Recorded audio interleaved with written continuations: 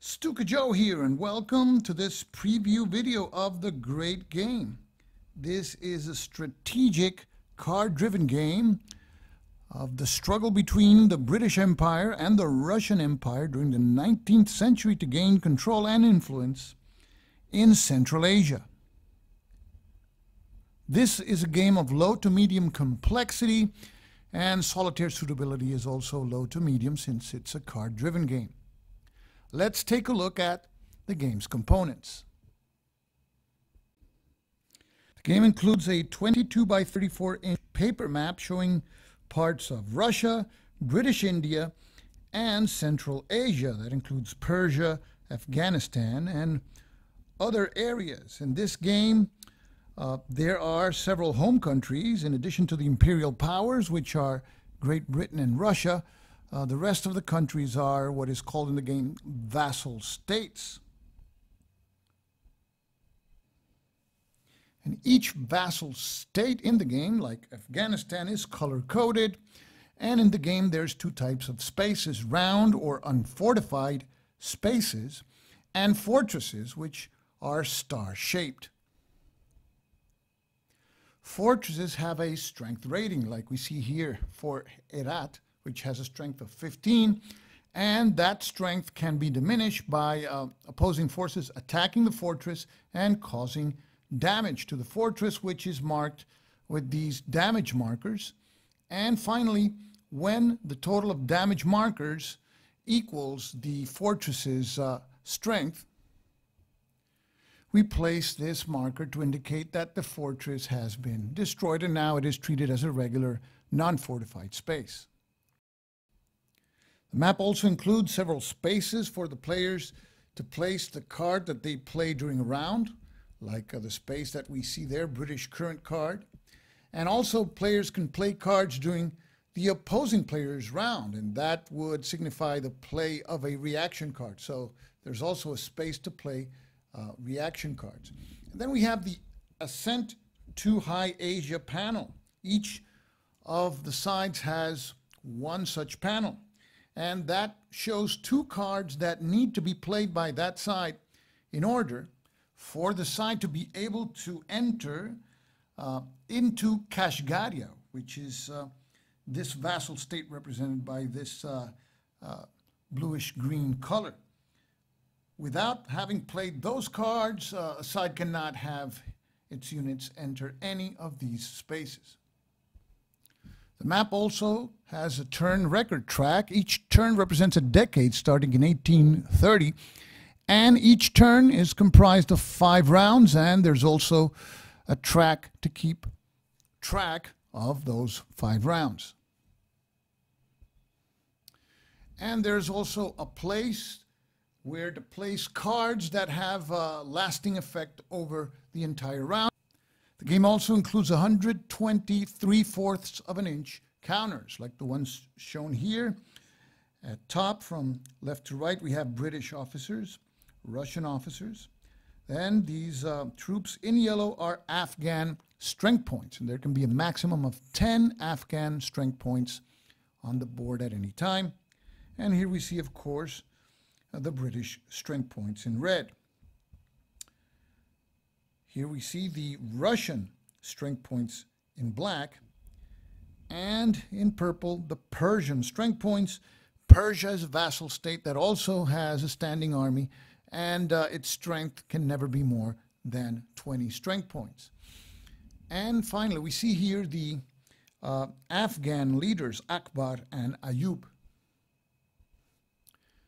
There is also 176.6 of an inch counters, and these are mostly markers like these fortress damage markers and these rebel markers. There's instances in a game when a player can play a rebellion card and a vassal state erupts in rebellion, and these rebel strength points are placed on the map depending on a specific die roll. And here we see British and Russian control markers and discontent markers. When an imperial power conquers a vassal state, it gains control of the vassal states' spaces, and you place the control markers of the imperial power, but you also have to place these discontent markers as a reminder of how control was gained here. That was actually by conquering the vassal state, and that's going to be a state that may erupt in rebellion later. And finally, we have here the fortress destroyed markers. And yes, this is a card-driven game, so the game includes a deck of 54 cards. And here we have the cards. There's two types of cards in the game. Cards that have a blue background in their title. These are action cards. They can be played for action. That means for the card's value, in this case 3. And the player could, for example, move 3 stacks 1 space, or move 1 stack 3 spaces, or move 1 stack 2 spaces, and 2 other stacks 1 space. And in addition, the player can conduct the actions that are stated in the text. And the player has the option of doing them the other way around. That is, conducting the action in the text first, and then conducting moves with the card's value. Now, there's also these cards with a yellow background in their title. These are reaction cards. They can be played for the card's value. They could be played, for example, this card could be played to move units and also to bring reinforcements as any other action card, but it can also be played as a reaction card, and that is during the opposing player's round, and that is what is stated here in the red text. All cards in this game also have an indicator in the bottom right corner of the card that tells you how many of these type of cards that are present in the game. So there's only one Emir's Daughter card, but there are 4 rebellion cards, and, for example, 3 informant cards, and 6 emissary cards. The game comes with a 16-page rule book. It is in full color and matte, and it is illustrated with many pictures in color. The actual rules for this game reach page number 9. And on page number 9, there we start with the scenarios. The first 2 scenarios are solitaire scenarios. The first Afghan War is a solitaire scenario where the player takes control of the British forces. Second scenario is also a solitaire scenario, and the player controls the Russian forces. Victory conditions for those 2 scenarios are specified in each one of them, and it is basically the taking of several identified spaces on the map. The third scenario is, of course, the campaign game, the great game, and it lasts all 6 turns. Each turn, as we stated before, comprises a decade and consists of 5 rounds. And the victory conditions of the campaign game are pretty straightforward. The side that has more spaces at the end of the game wins, but neither side gets credit for any spaces in Persia. In page 11 of the rule book, there is a comprehensive example of play where it is described that 3 rounds are played there, and we will actually play those 3 rounds here to end this video. And then in pages 13 and 14, we have a description of the history behind each one of the cards in the game. And that goes up to page 15.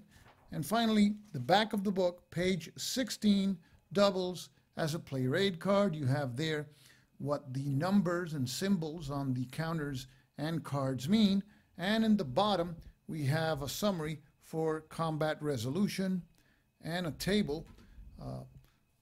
But you will see that combat resolution and that table is easily committed to memory. So we will be moving the counters over the map following the comprehensive example of play found in the rule book, and we'll start right now. Before we start, let's take a look at the initial forces on the map. The British begin with 12 strength points of soldiers in Delhi, in the British Raj. And there's two leaders there, two officers, Pottinger with a tactics rating of 3, which is the number to the left, and a diplomacy value of 1. The tactics rating, of course, is used in combat, and the diplomacy value is used with play of the emissary card. Burns has a tactics value of 1 and a diplomacy rating of 2.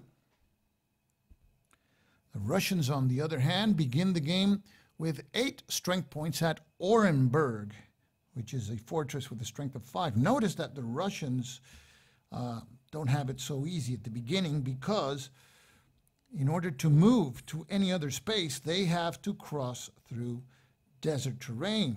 You see, they're even moving within Russia to Guriev. They have to go and pass through the desert. If they move south to the kingdom of the Turkomans also, if they move east to the Kazakhs, the same thing. So the Russians have this disadvantage at the beginning of the game. And at Tehran, Persia, the game begins with 1 British officer there, Stoddard, and 2 Russian officers, Simonich and Vitkiewicz. And in this game, opposing leaders or officers can coexist in the same space, but not strength points. So we placed the decade marker in the 1830 space and the round marker in the round number 1 space. So this is where we will end this preview video. To see how the game plays, check out the mechanics at play video, where we will play 3 full rounds of the game. So this is Stuka Joe signing off for now. Thanks for watching.